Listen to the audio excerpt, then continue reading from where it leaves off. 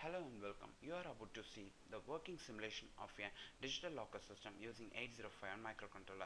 This system uses 8089C52 microcontroller which belongs to the 8051 family. A 16x2 LCD was used in order to indicate the status of the locker system. A 4x3 keypad was used in order to feed the password input to the microcontroller and also to initialize and switch the system off. A relay was used in order to activate the locker in case the user entered the correct password. A sounder or loudspeaker was used in order to indicate any intrusion if the password trial exceeds 3 times. So we are going to now see how the simulation works. Now I am going to start the simulation. When your system is turned on, you can see a blank LCD screen indicating that the system is not yet ready for password input, and you can see the port 2 of the microcontroller scans only the last row of this keypad, forcing the user to initialize the system before you use. And now I am going to initialize the system by pressing the asterisk key. And I have initialized the locker system. You can see the enter password message is being displayed and whole rows of this keypad is being scanned now. Now my system is ready for password input. My password is 294. I have entered the correct password, and this is how the system reacts. Locker open message will be displayed and the relay is being activated by the microcontroller. So now this locker system is turned on.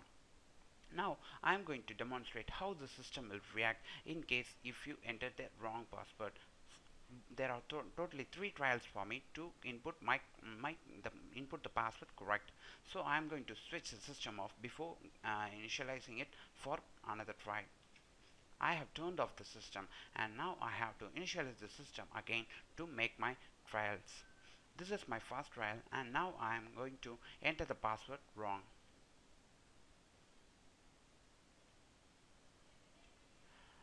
When you enter the wrong password message will be displayed and your one trial will be decremented. And out of 3 trials, I only have 2 trials left. Now I have to initialize the system again before making my second trial. This is my second trial and now I am going to enter the password wrong again.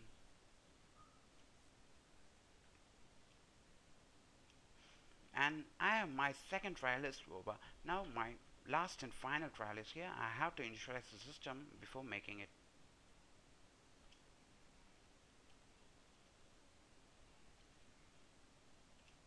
And now you can see the speaker starts sounding, detecting any intrusion in it, and the user cannot do anything with this keypad now. The microcontroller will not react to any of this keypad commands. By how you have to ultimately stop the supply in order to stop sounding of the alarm. By this way, this digital locker system will be secured manner.